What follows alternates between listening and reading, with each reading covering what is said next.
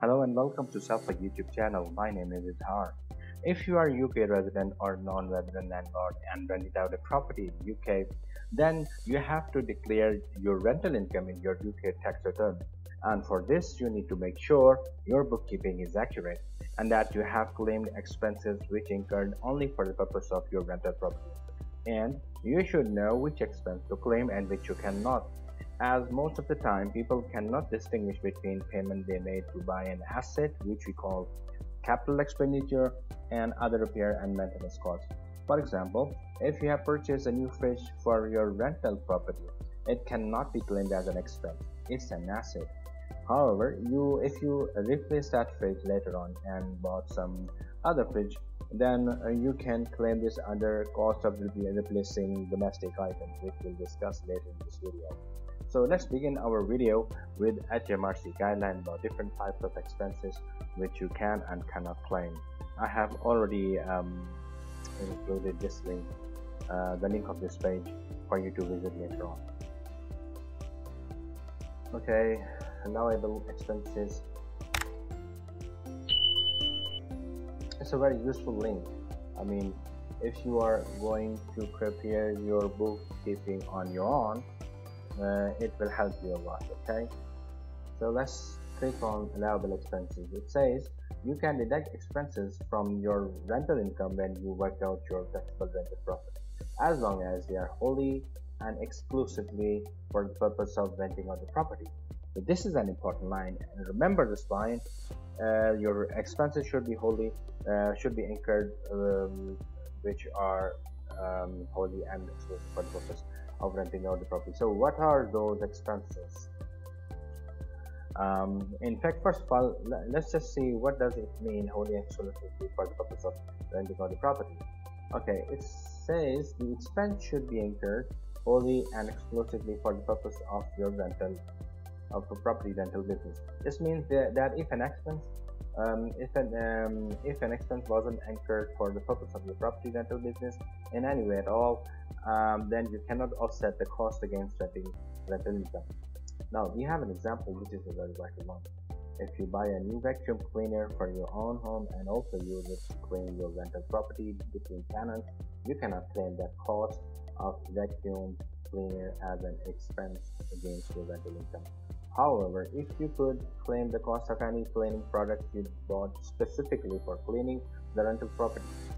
Okay, where costs are incurred partially for your rental business and partially for some other purpose. Now this is an important point. You may be able to claim a proportion of that cost if that part can be separately identifiable as being incurred wholly and exclusively for the purpose of the property rental business. So it further says you can also claim expenses for the interest on mortgage to buy a non-residential property. This amount will go into box 44 of SA 105 UK rental property rental property form.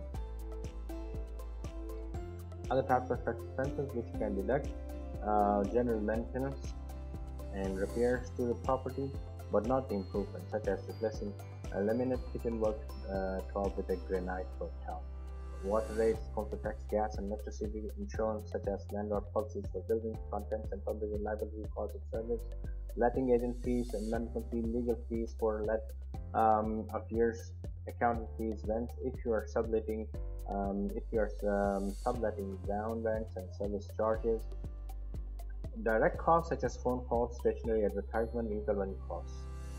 Only the proportion used for your rental business, including mileage rate deduction for business and motoring costs.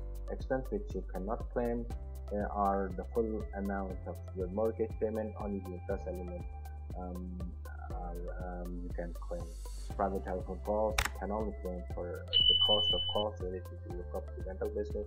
Clothing, for example, if you bought a suit to wear to a meeting relating to your property rental business, you cannot claim for the cost as well. The suit is partially for your rental business and partially to keep you warm.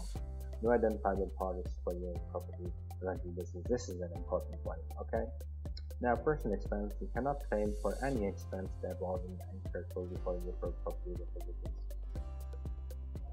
Okay, it also says allowable expenses do not include capital expenditures such as buying a property, like I said earlier in my video. Okay, like I said earlier in the video, increasing your mortgage will require payment, maintenance, repair. What are the types of maintenance and repair costs? Okay, property repair can include replacing roof tiles blown off by a storm, replacing a broken down boiler, redecoration between tenants to restore the property to its original condition. So these are the examples of the repair costs which you can claim.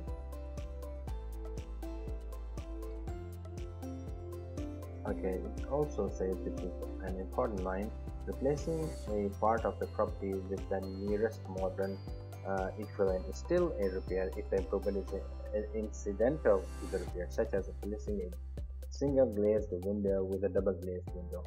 Okay, this is a very common thing, so you do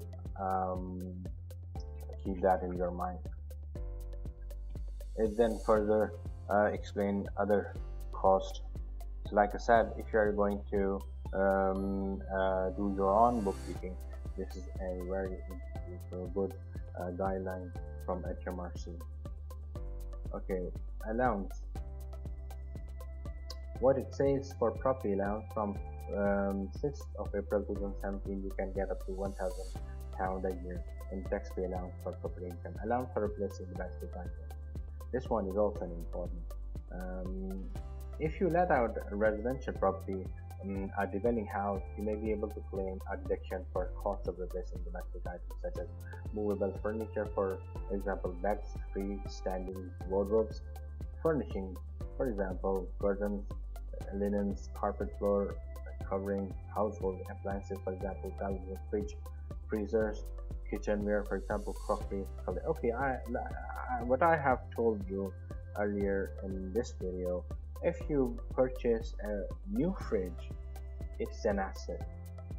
Okay, so make sure you should know this difference. This is a very vital thing.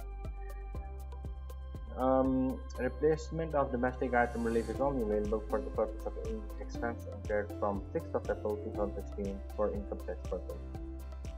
You can claim this relief when you carry out on a property business that includes the letting of the dwelling house, an old domestic item provided for use in the dwelling house and replaced with the purpose of a new domestic item, and it's provided for the exclusive use of the lessee in that dwelling house. The old item must no longer be available for use by the lessee.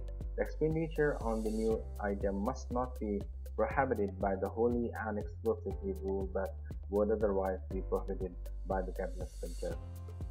You cannot claim this relief if you replace domestic item in the property which qualifies as furnished public letting, if you use the rental room scheme, and for the initial cost of buying domestic item for the dwelling house.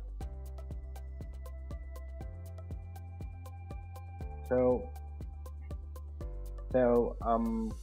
there are so other technicalities involved in other areas which I cannot cover all of them in this video. So make sure you read this HMRC guideline. It is so useful, and like I've already told you a couple of times in this video, when you do your own bookkeeping, this is a very helpful.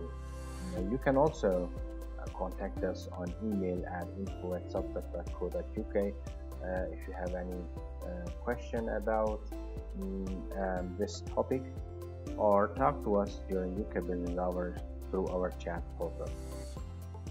Okay, don't forget to hit the subscribe button and bell icon for more videos.